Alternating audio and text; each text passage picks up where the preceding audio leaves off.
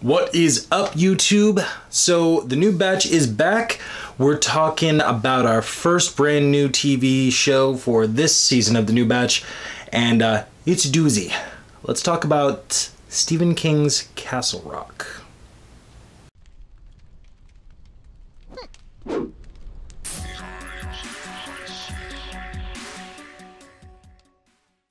Now, when I said Stephen King's Castle Rock, that was a little bit of a misnomer. This is not actually a Stephen King story. Instead, it is actually executive produced by J.J. Abrams, a creator that I absolutely love. With one of the main, and this is the reason that I was so interested in the show, one of the main writers in the writer's room was Mark Bernardin, who I love. I think he's a phenomenal writer. I think that every project that he touches really seems to go that extra mile, not to mention the fact that I love him as a co-host on Fat Man and on Batman. But the two main showrunners of this series are Sam Shaw and Dustin Tomlinson. And, well, now let's get right down to it. This is a original series for Hulu, and it premiered on Wednesday night, July 25th, with not one, not two, but 3 episodes. So I was expecting to watch this show, sit down, do my review on this, and I was really excited to do so. I've been excited for Castle Rock for quite some time now, but that didn't happen because I finished it and there's another one, and I'm like, what the hell? I didn't know that there were 2 of them, so I sat down and I watched it, and after that happened to me, I'm like, oh my god, it's happening again. This is happening to me all over the place. Because a 3rd episode's there. So I sit down and had to watch that. So I was emotionally too tired to record the night that I watched this. So I'm recording the following morning. And initial thoughts of this series? Oh my god. I want to talk about atmosphere at first. This show has atmosphere like nobody's business. Stephen King stories in general tend to deal with a lot of atmosphere. They establish a location and they establish your relationship to your characters, main protagonists, main antagonists, and supporting players. That is absolutely the case in the early 90s adaptation of It. It is definitely the case with the 2016 film version of It. It was the case in Storm of the Century back in the, I believe, late 90s that show came out. That was the case in even going back to the very first adaptation with Carrie, which I'm pretty sure was referenced in this show. We'll touch on a few of the references here in just a few minutes. But my point is, Stephen King intellectual properties are very, very good at setting the scene, setting the tone, and just creating that atmosphere, that feeling of dread if the show requires it, that feeling of mystery if that show requires it. And Castle Rock has both. This show is definitely a mystery box, and to be fair, executive produced by J.J. Abrams, what more can you really expect? But it also has moments that just stood out to me in absolute horror. Moments where I was just so completely unsettled where I almost wanted to turn the light on. I'm not gonna lie, this show does follow a Stephen King trend of tending to go on about a bitch a little bit. There were some scenes that tended to drag more than others. Overall, however, those scenes were easily not forgettable, but dismissible due to a lot of the other scenes that were in this in the first 3 episodes, and I can only imagine that we're going to be getting far, far more going forward. So, my initial reactions to this show were extremely positive. It actually probably is better that I'm recording it the next day because I had a little bit of time to sit and process. If I recorded it last night, I probably would have been like, oh my god, it was an absolutely amazing show. And it was an amazing show. I absolutely loved it.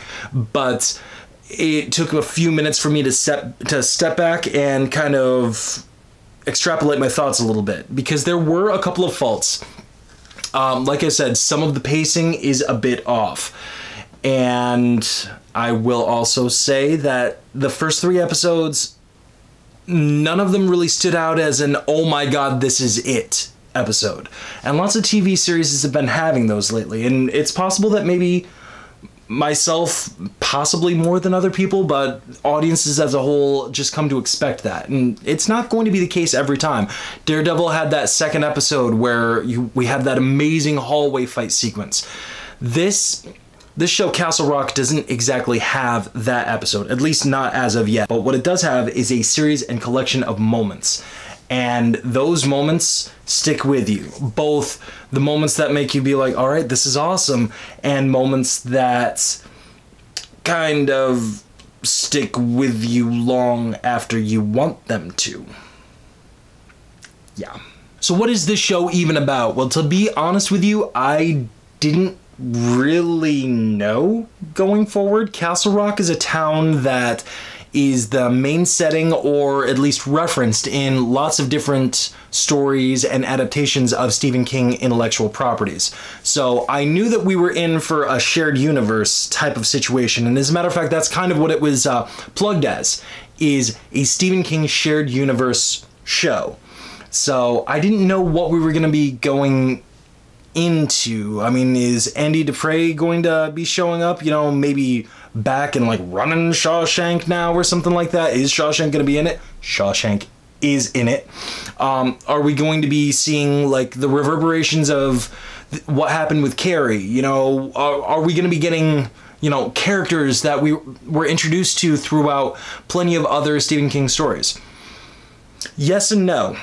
Castle Rock stands on its own as its very own piece of property, but it does have Easter eggs, callbacks, and references to, I counted at least half a dozen Stephen King stories and adaptations. So to me, at least as of right now, they're kind of filling in the void. They're kind of beefing up the story. They're adding a little bit of flavor, a little spice, if you will.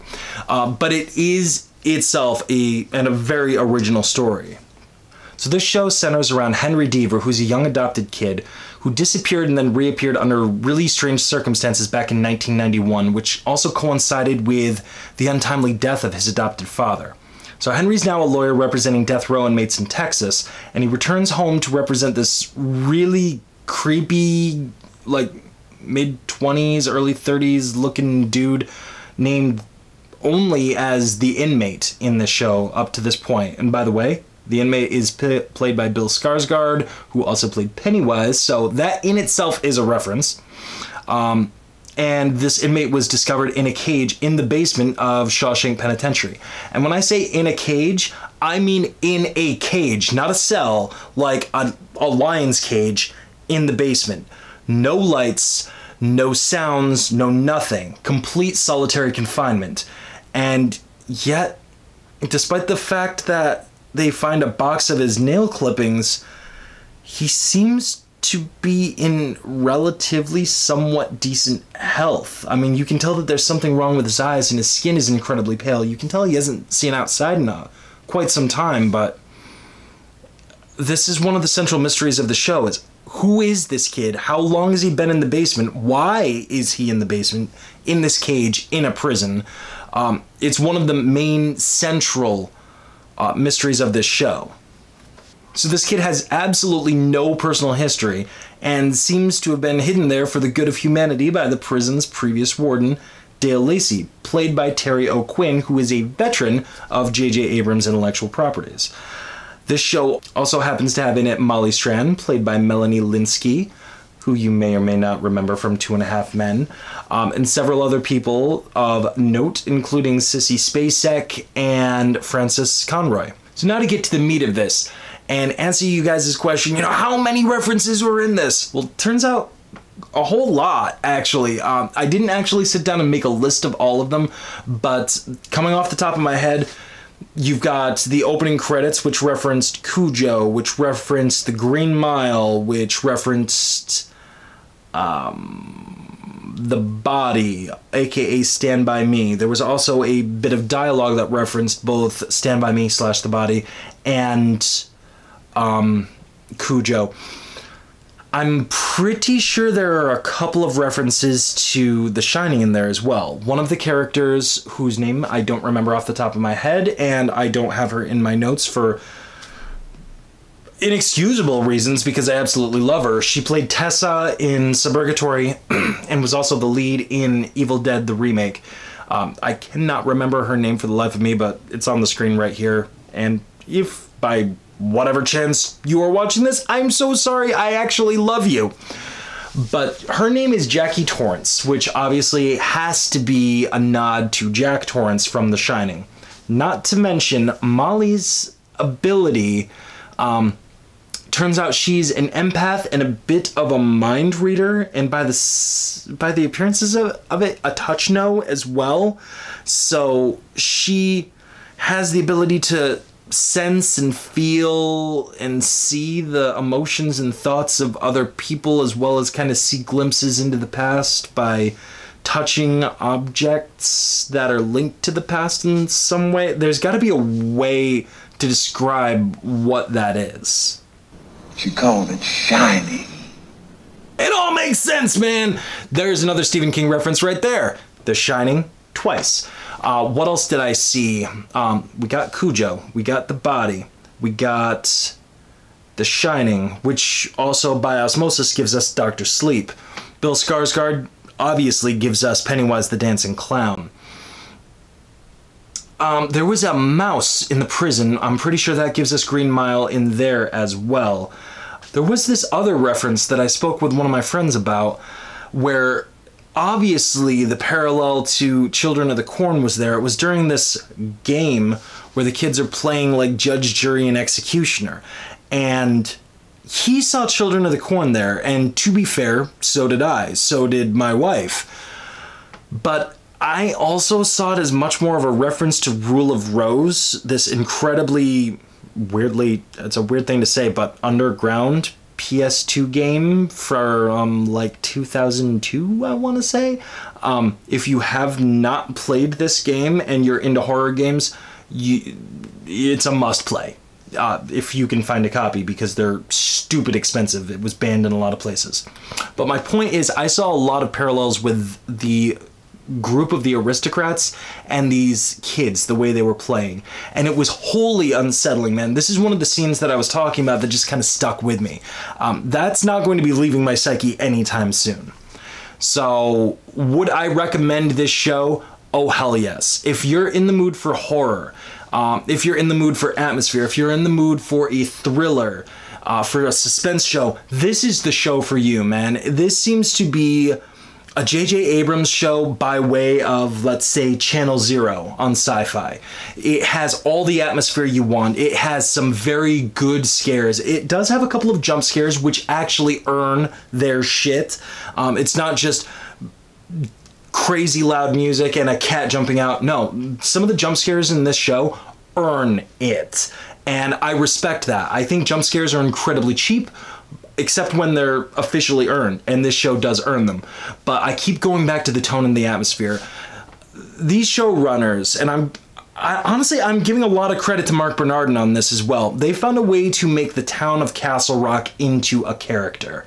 And that's something that is not easily achievable, to turn a town into a character. It's been done in most adaptations in the video games, and frankly, in the first film of the Silent Hill franchise. It was obviously done in Sex and the City, in at least the first movie and the entire series.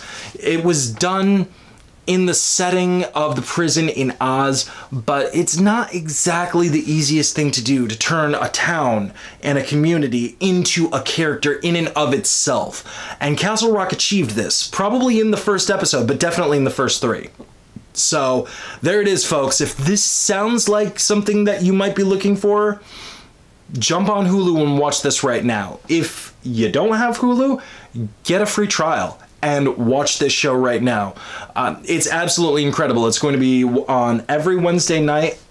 I think that there are 10 episodes coming out, so we've got another 7 weeks of Castle Rock coming to us. So what did you guys think? Was this show awesome? Did you not really like it so much? Are you guys going to be checking it out, or are you going to pass on it? Let me know in the comments down below. Let me know what other shows you guys want us to touch on, because we've got a small team just like last year, and we're going to be hitting a whole bunch more shows. And I really enjoy doing these reviews for you guys. So let me know in the comments down below what you guys are thinking. like and subscribe for this video. It helps us out a ton, and it also appeases the ancient old gods of YouTube so that the algorithm does not make me fade into general obscurity. And with that, until the next time, guys, I'm Robbie. Take care.